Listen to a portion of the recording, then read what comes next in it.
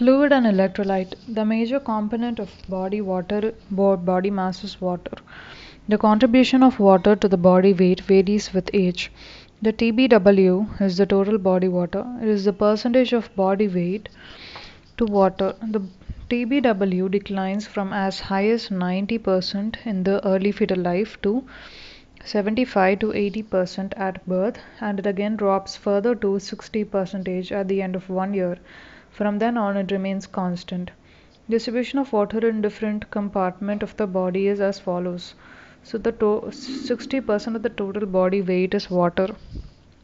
Out of that, we're dividing it into intracellular fluid and extracellular fluid, ICF and ECF.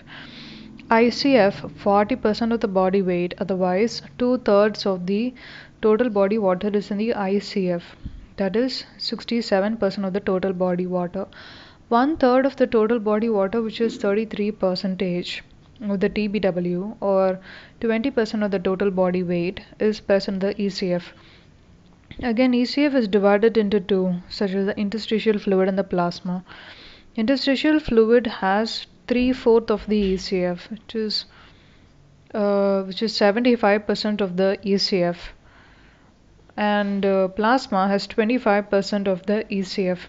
Because ECF itself is 20% of the body weight, 3/4 of it, which is 15% of the body weight, is by the interstitium.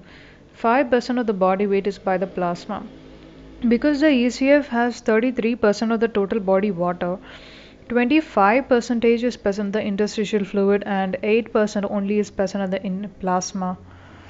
So the most abundant ion, or the cation, in ECF is sodium, and the normal serum sodium concentration is somewhere between 135 and 145 milliequivalents per liter. Other predominant ions in the ECF include chloride ions, bicarbonate ions, calcium ions. So sodium, chloride, calcium, bicarbonate are all present in the ECF. The most abundant ion, or the cation, in the ICF is potassium. The normal serum potassium concentration is only 3.5 to 5 milliequivalents per liter. Other predominant ions in the ICF are magnesium and other organic anions. So potassium, magnesium, organic anions are all present mostly in the ICF, or the intracellular fluid. Water requirement in a normal child. The water requirement of a child depends upon the weight of the child. The weight of the child is lesser than or equal to 10 kgs. The child needs 100 ml per kg per day. For example, if a child of 10 kg requires 1000 ml of water per day. If the child is between 10 to 20 kg, for the first 10 kg, 100 ml is needed per kg per day. Now for the next 10 kg, it needs 50 ml per kg per day.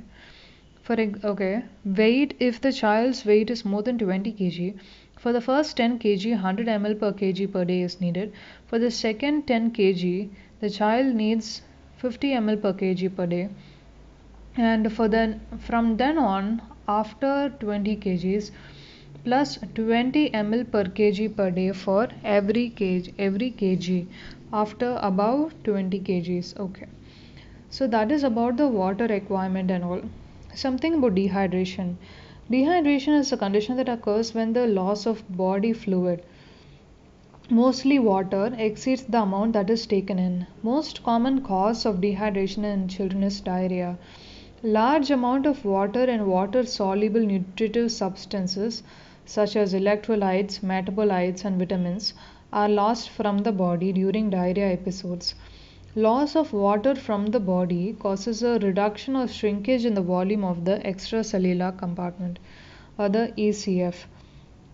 So most common cause of dehydration is diarrhea in case of children. A lot of water and lot of nutrition like electrolytes, vitamins, metabolites are all lost from the body because of diarrhea. Depending on the concentration of the sodium, the ECF reduction is classified into three types of dehydration: isonatremic dehydration, hyponatremic dehydration, hypernatremic dehydration. In isonatremic dehydration, 50% of the diarrheal cases are due to isonatremic, 40 to 45% is hypo, 5% alone is hyper. We'll see this in detail in the next video. Thank you.